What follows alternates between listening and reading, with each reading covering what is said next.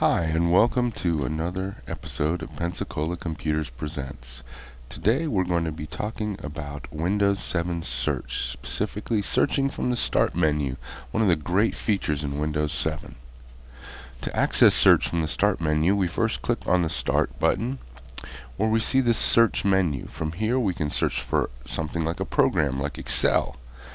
From there we can go right to it, open it right up, and it's there. Amazing. Saves you all that time from having to search through the Start menu. We can also search using a search term for a variety of things. Let's search for Microsoft, and we come up with all kinds of information. To see all the results, we click on Search More Results, and here we have things ordered by what they are, like an application, a file folder, a JPEG image, registry entries, whatever. You can find it by clicking on the See All Results. Awesome. Go back and let's search for something else. Let's try restore, like we want to restore our system.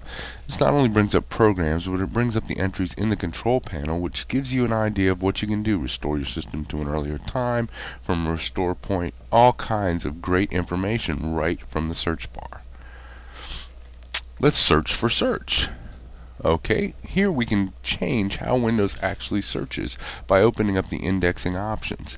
It tells us where the search is drawing its information from, and here we can modify the locations and either remove or even add more locations.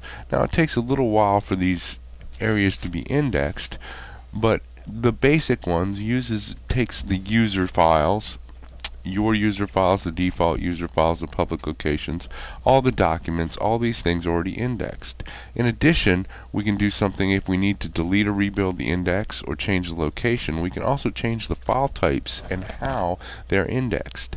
If we look here, most of them are set with index properties only. That means they look at just the type of the file.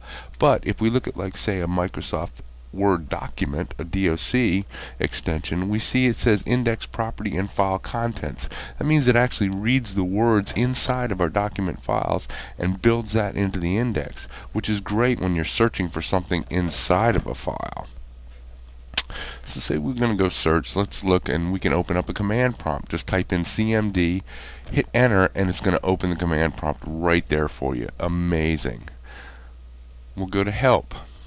Now, you have to be careful because some programs don't actually put what they're for. So you want to take a look at the index entry. We'll go to Help and Support, and here, another great tool, Help. We're going to type in Search and see what comes up. And of course, inside of Windows Help tells you all about actually how to use search.